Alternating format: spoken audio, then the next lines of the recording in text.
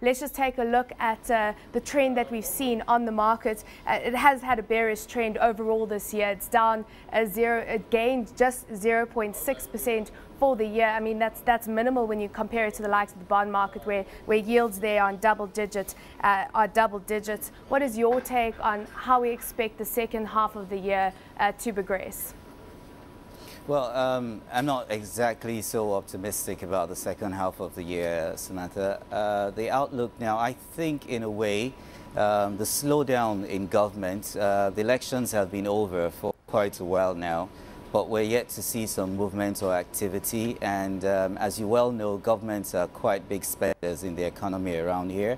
Money needs to start being spent on projects in particular.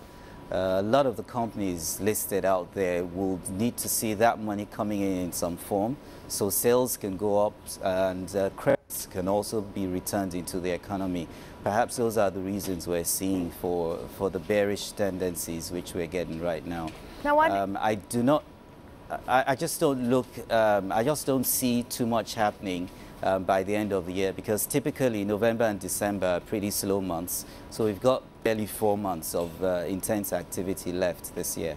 Now, one sector that could be an interesting one to watch, given the fact that we have the infrastructure deficit in the country and a lot of spending will be allocated towards improving the roads and building houses that are so desperately needed in the country. That's the cement sector. What is your take on playing in this sector, given the growth potential of these companies?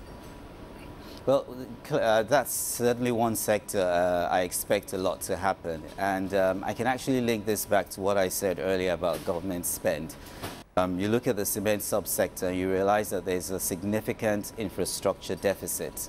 Over the period of the elections, there was a lot of talk about improving infrastructure in the country. You've got power plants to be built.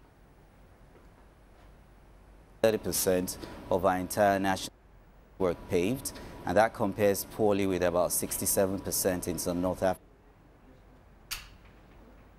It's about 18 million affordable housing units, and analysts have looked at this, just covering about 50% of that.